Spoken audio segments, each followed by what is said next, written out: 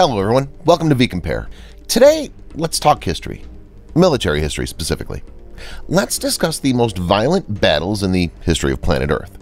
Now, we're specifically talking about death in battle, and there are 5 battles in history that saw a lot of carnage. And the numbers in our top item today astounded me, and will probably astound you too. Alright, that's enough blather, let's get to it. Coming in at number 5, the Battle of Gettysburg. This battle during the American Civil War took place in 1863 between the Union and Confederate armies. And while it was considered a Union victory, each side actually lost approximately the same number of combatants, 23,000 each, for a total of 46,000 dead.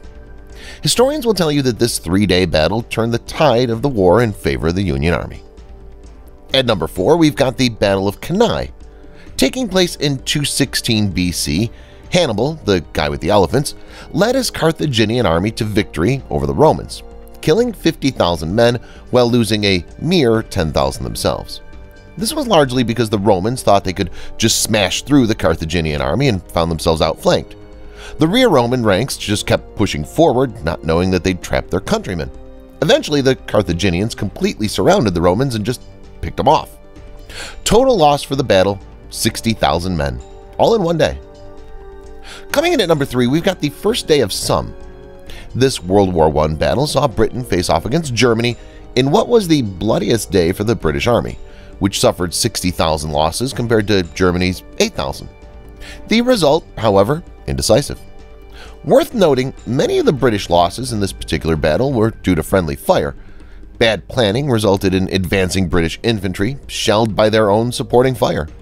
We know, of course, that Britain and its allies went on to win the war, but not for another 2 years following the July 1st, 1916 battle. Number 2. The Battle of Liepzig. Napoleon Bonaparte thought his French army could just cut through the rest of Europe like a knife through butter. But this 1813 battle was one of the most decisive defeats of the French army.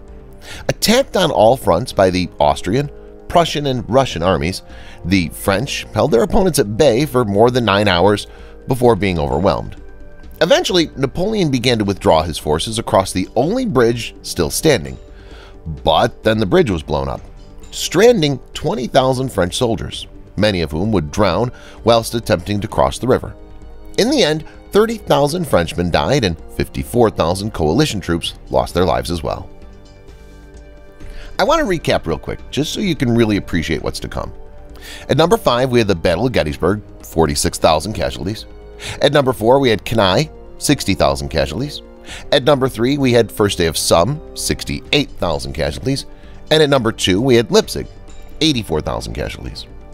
And now at number 1, the Battle of Stalingrad, 1,971,000 deaths. Taking place from August 1942 to February 1943, the Battle of Stalingrad saw the deaths of 1,130,000 Russians and 841,000 Germans. Here's what went down. Germany started with a heavy offensive from the sky, leaving much of Stalingrad in ruins.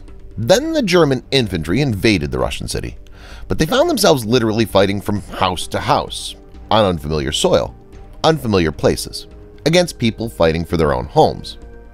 Although Germany was in control of more than 90% of the city, the Soviet soldiers were incredibly stubborn and couldn't be extricated.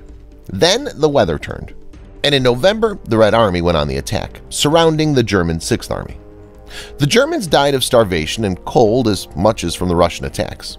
Some Germans wanted to retreat, but Hitler refused to let them, and eventually the Sixth Army was crushed. So there you have it. Thanks for watching to the end. For vCompare, I'm your host Scott Leffler, inviting you to like, share, subscribe, click the bell icon, and swing your partner do-si-do. I'll see you in the next one.